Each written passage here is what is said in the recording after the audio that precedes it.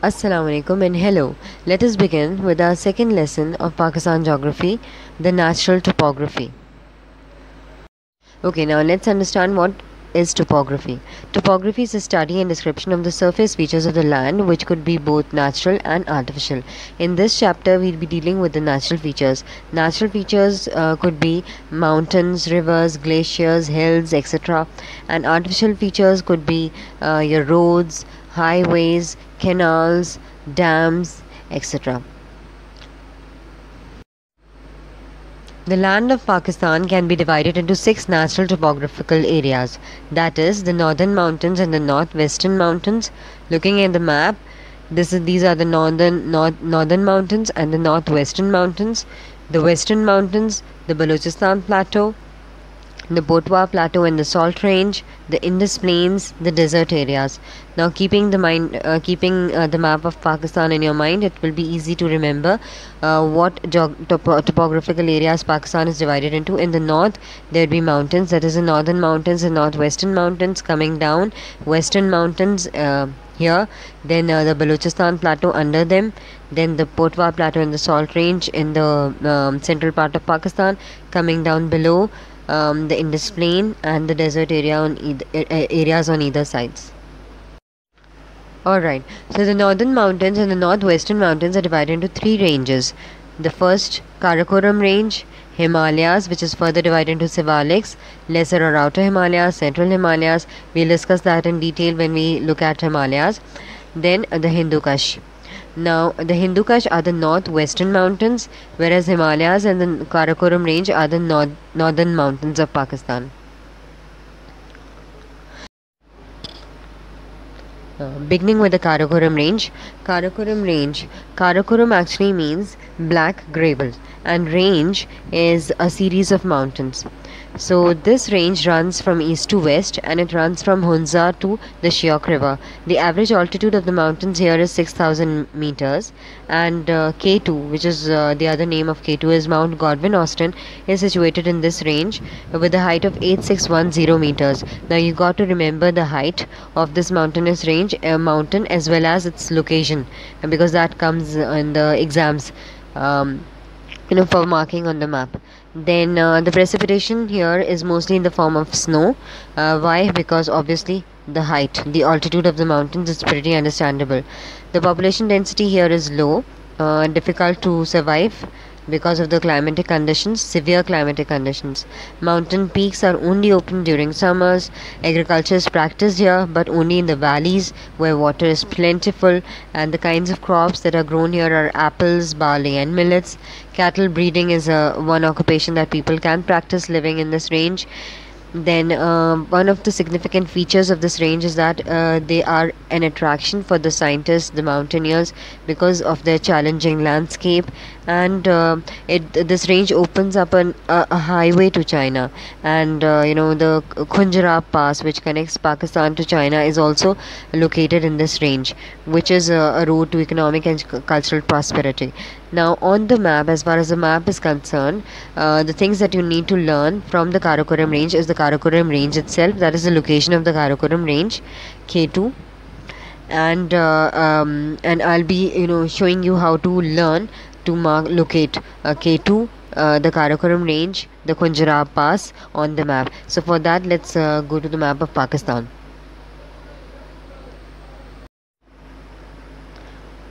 Okay, so this is where the Karakoram Range is situated, on the northern part of Pakistan. Okay, so this is where, northeastern part. Okay, so you got to remember this area. Main features on the map that you got to study about the Karakoram features are Karakoram Range is the Kanjiru Pass and the K2 and the Karakoram Range itself. So where is K2? This is K2. Where is Kanjiru Pass? This is Kanjiru Pass. You got to remember the location of Kanjiru Pass also and K2. Now how will you remember it? Look at this outline map of Pakistan. This hump like feature. This hump where it starts going downwards. This is the place where, on the border of Pakistan and China, where the Kanjiru Pass is located. Then when it comes down, and then it dives down, forms a depression and then goes up again. Where it goes up again, that is where K2 is located. So you can mark K2 there.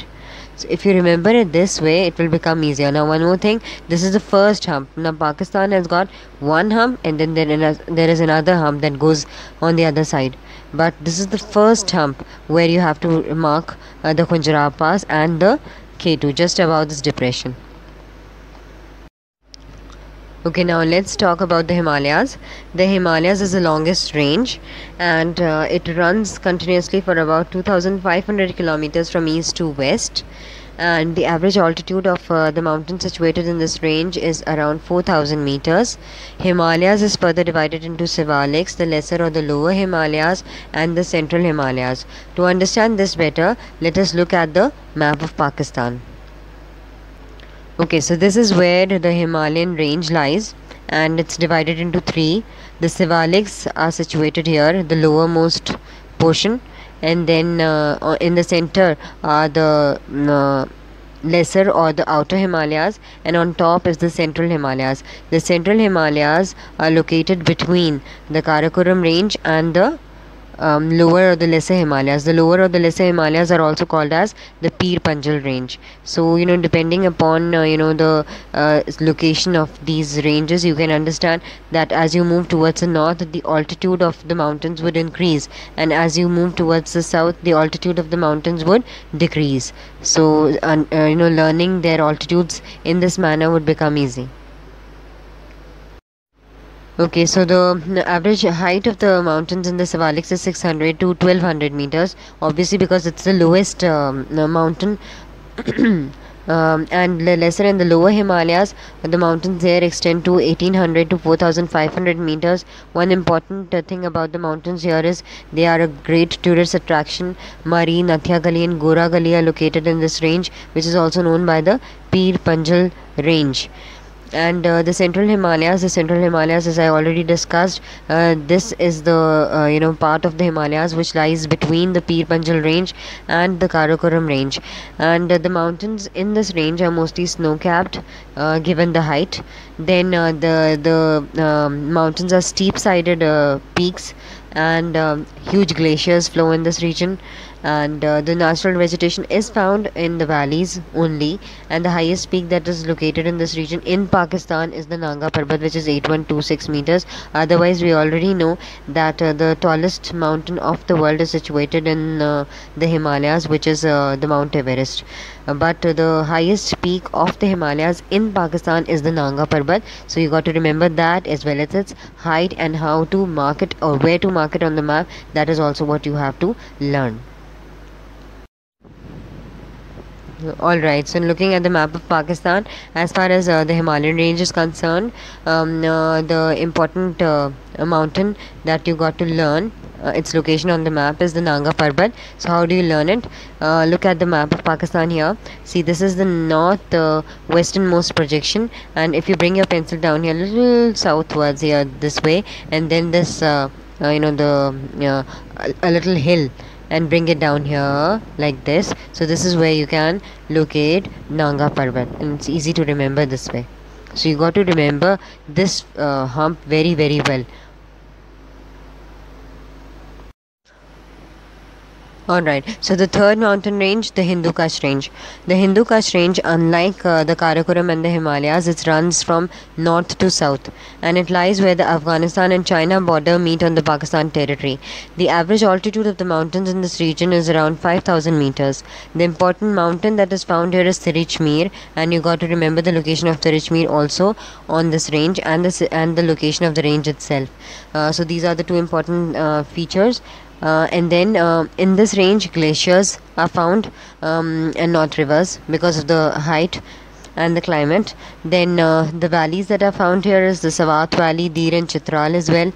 The drainage features are that the valleys have steep sides, and fast flowing rivers flow through them.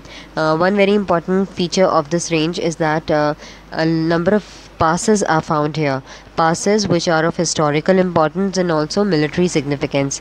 Historical importance as in Alexander the Great, Mahmud Ghazni, Ghauris and Timoleon, and our King Babur of the Mughal Empire. All of them had utilized these passes from moving from one region to another. So they are still present. Those passes are still present. So they have that historical significance. Alright, so the passes found in this region, that is the Hindukush Range, are the Chandur Pass, Shangla Pass and the Lower Pass. Now, you got to remember the names of the passes and also the areas that they connect. Okay, so it's a little tricky, but if you learn them through making abbreviations like this, it will become easy. The Chandur Pass connects Gilgit with Chitral, so SD connects GC. Then Shangla Pass connects the Swat Valley with the upper part of the Indus Valley, so you can write Shangla SL, connects SV with IV, and Lower I Pass, it connects Chitral with the Swat Valley and the Peshawar Valley. So L connects C with SV and PV. So in this way, it will be easier to memorize. Okay, the mountains that are situated in this range are usually bare. That is, no vegetation is found there, but there are rich forests only in the southeastern part of this range, and where rice is cultivated. Now, rice is cultivated usually on terraced fields, which is called as terrace farming, which we'll be discussing later on in the other chapters of geography.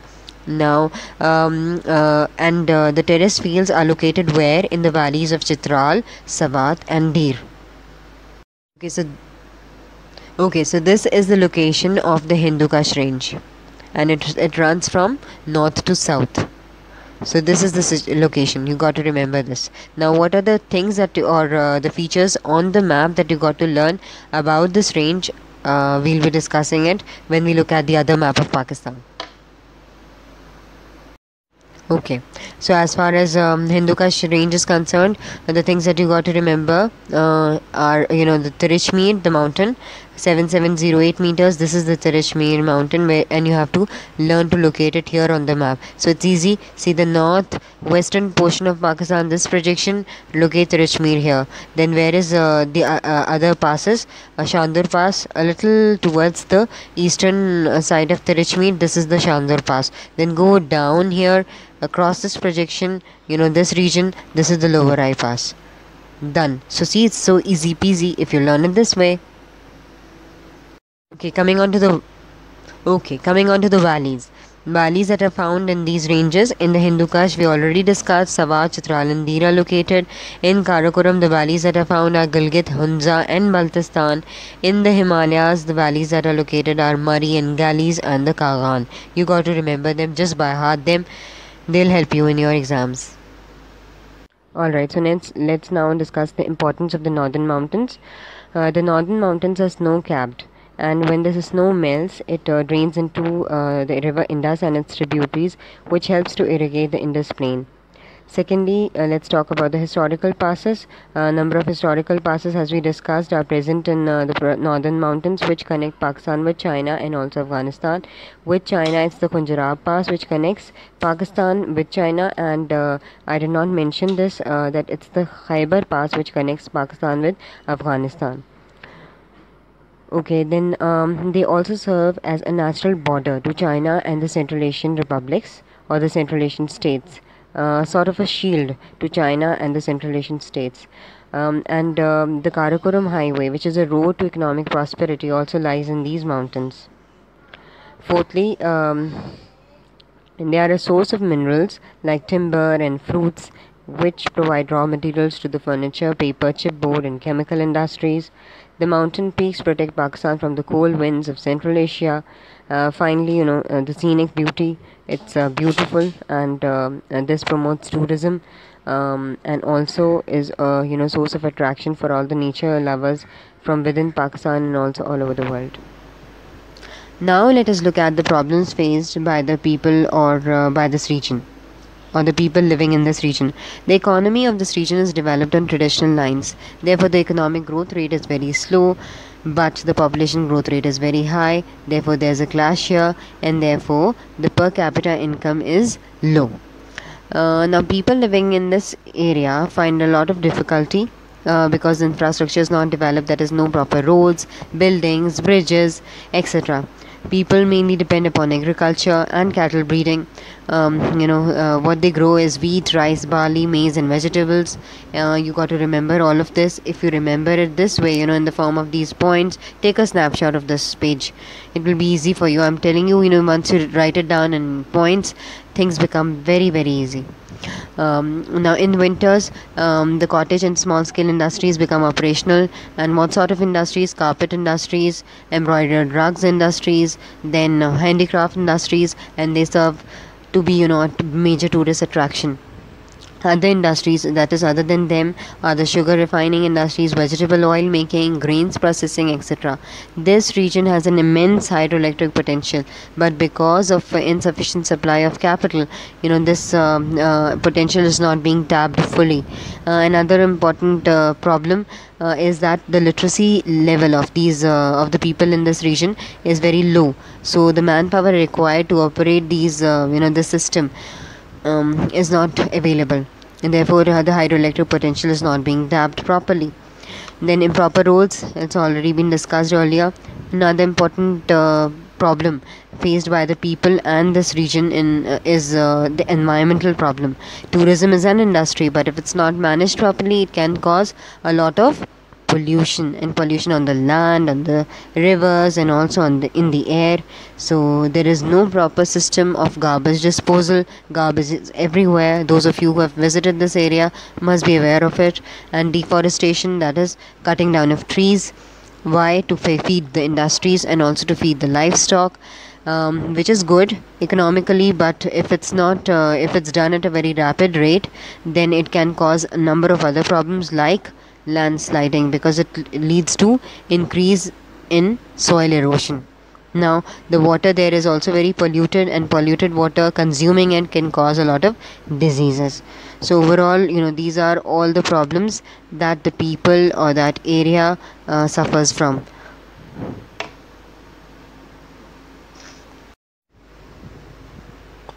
All right, so with this we come to the end of the lesson number 2. And in this lesson number 2, that is the natural topographical features of Pakistan, we discussed the northern mountains and the northwestern mountains. A lot still remains to be discussed, and I'll be discussing that. New lessons will be coming very soon. But in this lesson, what you got to learn is the Karakoram Range, the Himalayan Range, its subdivisions, the Hindukush Range, and everything that I discussed about regarding the map, that is the mountain peaks, the passes, the position of these ranges. All this has to be learned very well. Okay, so I hope I was able to make this lesson easy and interesting for all of you. If you liked it, so please subscribe to my channel, press the like button, and also give me your comments as to what next do you want me to focus more on, and that would be very helpful. Thank you so much.